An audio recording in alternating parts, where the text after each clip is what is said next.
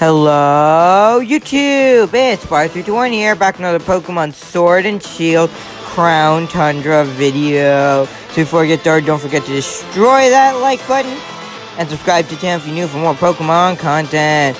And don't forget to turn on notifications so you get notified every time I upload an awesome new video. And let's get into today's video. Today, I'll bring you guys my second legendary shiny from a Dynamax Adventure. If you guys haven't already seen the Suicune, go check that out. The link to that video is in the description. So yeah, we just caught the Tapu Fini in Dive Ball, and now let's go check out the Pokemon.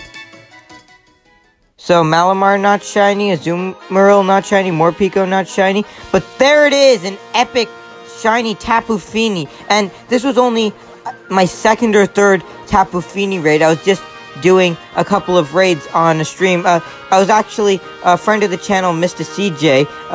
It was on his stream that I got this, so big shout out to him. His stuff, the links to his stuff are in the description. But yeah, I've been hunting Lugia, and I decided to take a break, do a couple other raids, and I ended up with this little guy. So yeah, let's go and save, of course.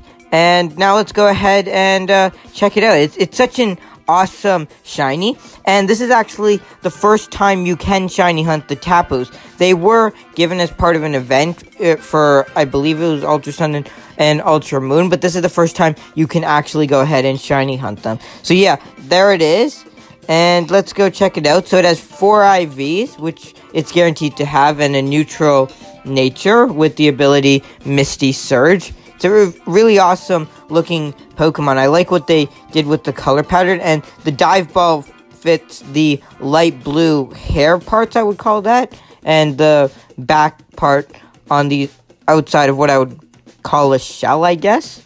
But yeah, it looks so awesome. It's definitely an awesome Pokemon. So let's go ahead and take it out of its Pokeball and see what it looks like in the overworld. Since we can now have Pokemon follow you after the Isle of Armor, link to a video on that in the description as well.